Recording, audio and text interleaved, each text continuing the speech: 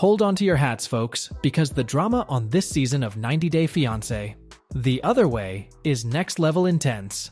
I'm talking about the roller coaster relationship of Brandan and Nuccio and Mary Rosa, and trust me, it's got fans both horrified and hooked.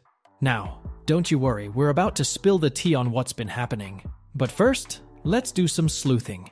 You see, while many viewers root for Brandan and Mary individually when they're together, it's like pouring gasoline on a fire. Their relationship takes toxicity to new extremes. But here's the kicker, they're still together, married, and there's even a rumor swirling around that they have a baby on the way. Yup, that's the level of drama we're dealing with here. But now, the million-dollar question. Did TLC give them the boot for oversharing online and violating their NDA? Hold on to your seats, folks, because things are about to get even more intriguing. So, why do some folks believe that Brandan and Nuccio and Mary Rosa are no longer part of the 90 Day Fiance family? Well, according to Statler Riley, a star from 90 Day Fiance, before the 90 days, TLC decided to cut ties with this explosive couple. Statler spilled the tea on TikTok Live just last month, claiming that Brandan and Mary had spilled too many beans about their lives online, effectively ruining the surprise factor of their season.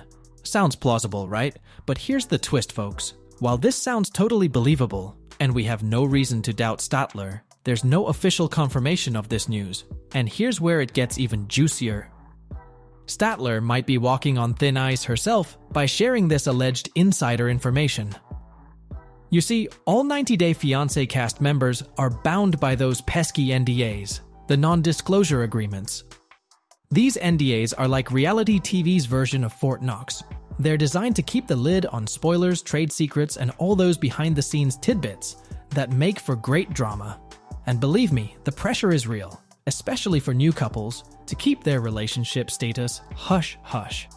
But, and there's always a but in the world of celeb drama, Brandan and Mary didn't exactly go rogue and spill every little detail of their lives. However, it's possible they let a tad too much slip.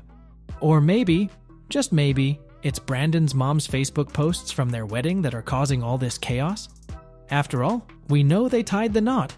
And it's even alleged that another family member spilled the beans about Mary's pregnancy. So yes, there are still surprises in store for this couple. But whether they're still part of the 90 Day Fiancé franchise, well, that's the million-dollar question. And honestly, they're not saying. We don't think Statler would lie about that, but hey, there's always room for a little mix-up in the rumor mill. Alright, fabulous viewers, that's a wrap on this intriguing chapter of the Brandan and Mary saga. What are your thoughts on this NDA drama? Let me know in the comments below. And of course, if you're as addicted to these celebrity twists and turns as I am, hit that subscribe button and join the family. Don't forget to smash that like button if you're ready for more juicy scoops. Thanks for hanging out with me, Max, and until next time, stay curious and stay fabulous.